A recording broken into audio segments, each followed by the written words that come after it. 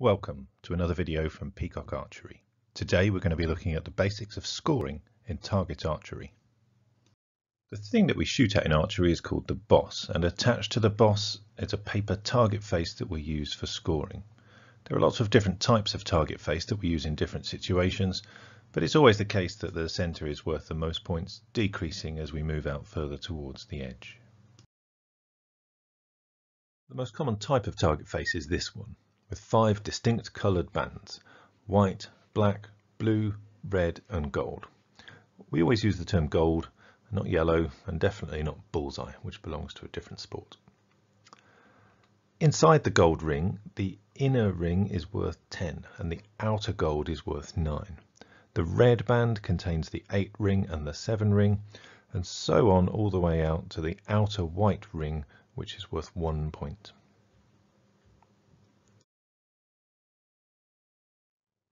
In some cases, mainly in the UK, we use the same target but with only 5 different scoring zones.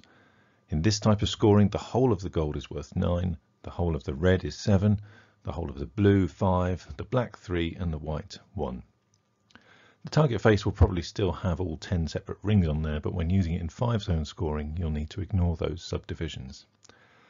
For today though, we're just going to concentrate on the normal 10-zone target face. If we take a closer look at the 10 ring, you'll often find that an extra, even smaller ring is inside, known as the X ring or the inner 10.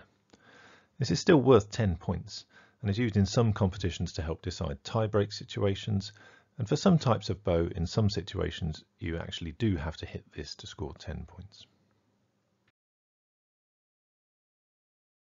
Okay, so let's take a look at some examples of scoring.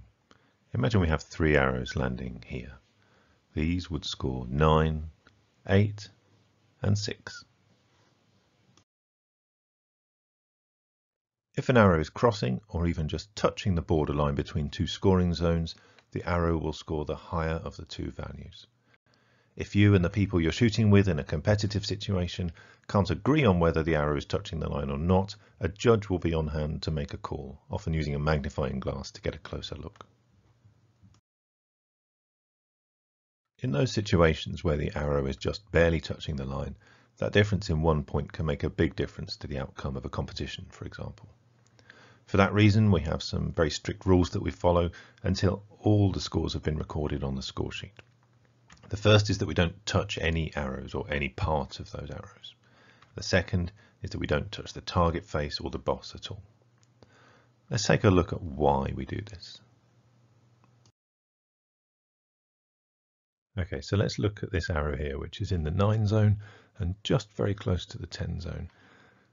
However, we can see when we zoom in that it's not a 10. We can see clearly a gold band all the way around. It's not touching the black line. However, if an unscrupulous archer were to come and just wiggle that arrow or just bend it a little bit when no one was watching, they could actually enlarge the hole in the paper and make it look like it was actually touching the black line, as we now see here. So this is why we have this very strict rule that no arrows are allowed to be touched until all the scores have been written down on the score sheet. For the same reason, we're not allowed to touch the boss or the target face, because creasing or pulling or tugging on the paper could actually enlarge that rip or just move the positions of the arrows in the face, making it look like it was a higher score. So both of these things are not allowed, and other archers on the target could challenge someone who does this, and certainly the judge would only allow the lower score in that case.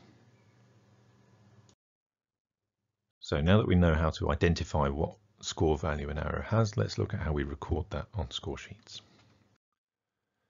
So typically a score sheet looks something like this, with some basic information at the top and then a grid below for recording the arrow values. Let's have a look at how this would look if it's filled in. So we'll start off by filling in our name and the date that we're shooting. We'll come back and look at the round later. We also need to record the target number. Targets are typically numbered from left to right. And then we need to record some basic information about what bow we're shooting and what category we're in.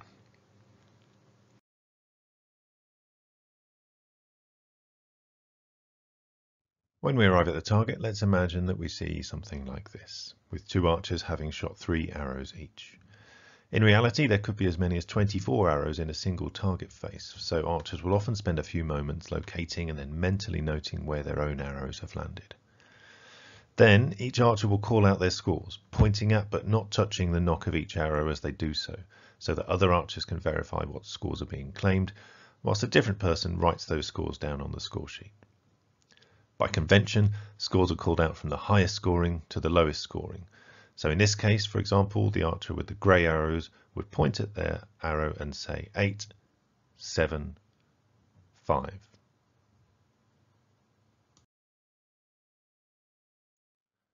The second archer with the purple arrows would call out 10, 8, 8. So on the score sheet, that would appear like this, the arrow values each written in their own individual box.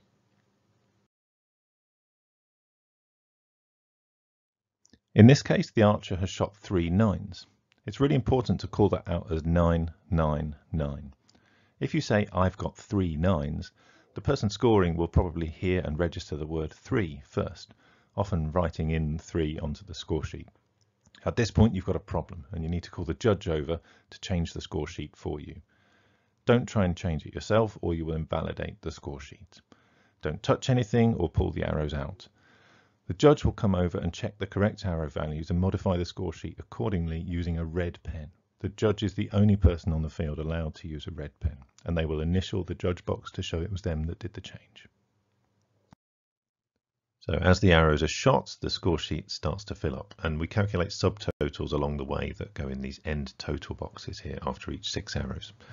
So there's the first 6 with a subtotal of 42, the second 6 come along at 29 in this case, and then after each dozen we'll calculate the figures for the whole dozen. 12 hits in total, 1 gold, and a dozen total of 42 plus 29, 71 in this case. If an archer misses the target, it's very important that we don't write a 0 as has been done here, because it's very easy to then just come along and slip a 1 in front of it and turn that 0 into a 10. Instead, if someone misses the target, it's very important that we use the letter M for miss, because there's no way that this can be altered. So from then on, the scores start filling up and we go along calculating all of our end totals and our dozen totals and writing those in the boxes here. In the far right column, we also have a running total, which keeps track of the score as we go along. At the end, there are some further totals to fill in, summarizing the total number of hits and golds and final score.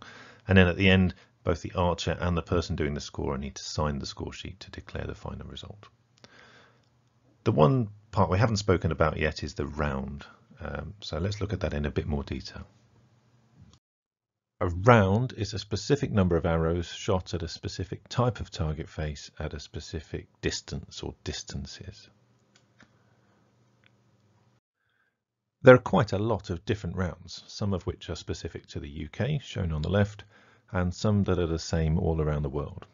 The UK rounds tend to have their distances measured in yards and often use 5-zone scoring, whereas the World Archery rounds always use meters for their distances and 10-zone scoring. Rounds are often grouped into families of similar rounds that are the same format but differ in distances, with juniors and beginners often shooting the shorter variants. In the UK, the rounds are often named after the towns where they were first shot. So, for example, a Portsmouth round is 5 dozen arrows shot on a 60 centimetre 10-zone target face at 20 yards.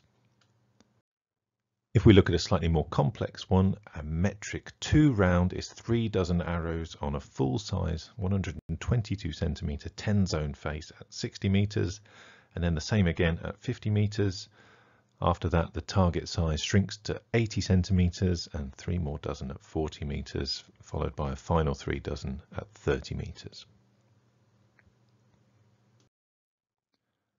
Luckily, you don't need to remember all of these because there are tables which explain all of the rounds. So if we look at the one that we just looked at, this was the metric 2 round. We can find that on our table here.